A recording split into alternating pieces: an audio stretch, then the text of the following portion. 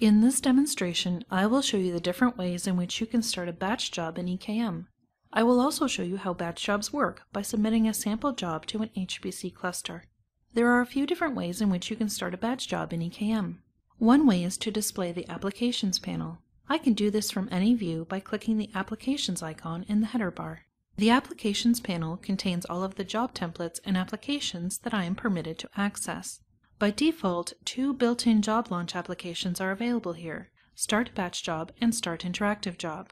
Start Batch Job is a generic application that enables me to start a batch job by defining standard job submission settings such as the queue, application, and command line arguments.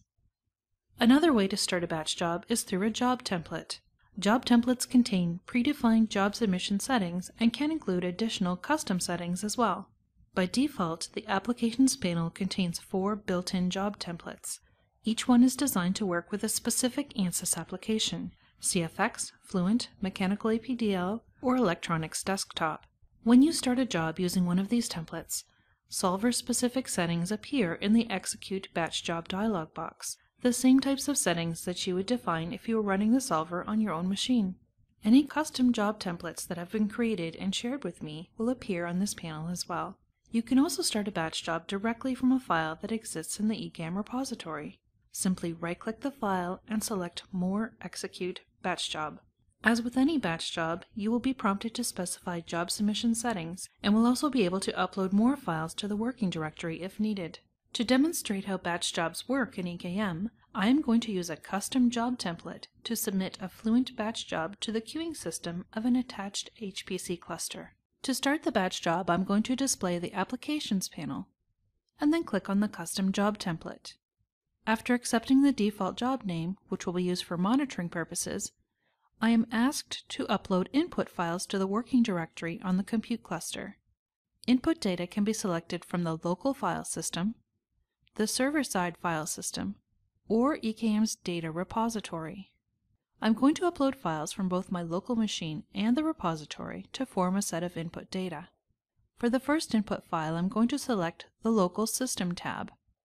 Conveniently, I can drag and drop a file from my desktop or a file explorer directly into the staging area of the Upload dialog box.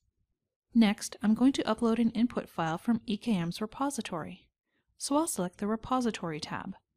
Here I'll click Add to have a look at the repository file system. I'll select an input file, then click OK. I am satisfied with my input selections, so I'll click OK to proceed to the next step. With the input files now uploaded to the working directory on the compute cluster, I can specify my job submission settings. Because I launched the job from a job template, the fields in this dialog box are already populated with the settings defined in the template, saving valuable time. Note that this template is just one example. You can easily create any number of custom job templates to suit your specific needs. Whether I use a template or not, I am free to specify or override any of the values shown.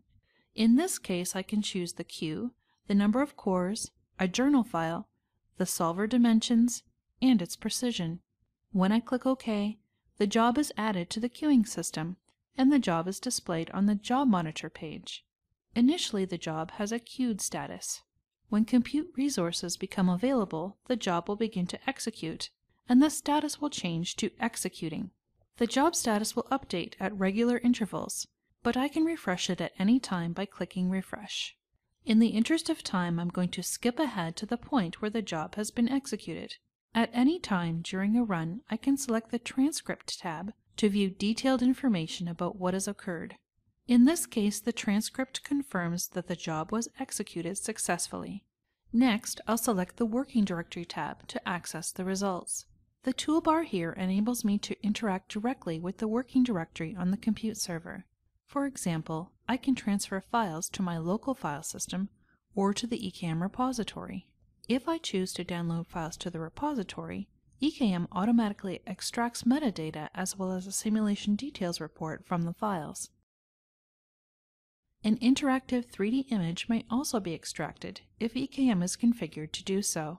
All of this information is displayed in a standardized format in the object view without any manual post-processing required. The Simulation Details report contains a static image of the simulation model, as well as information about model settings and boundary conditions. Initially, the report is part of the simulation file, but I can copy the report to make it a separate object in the repository file system.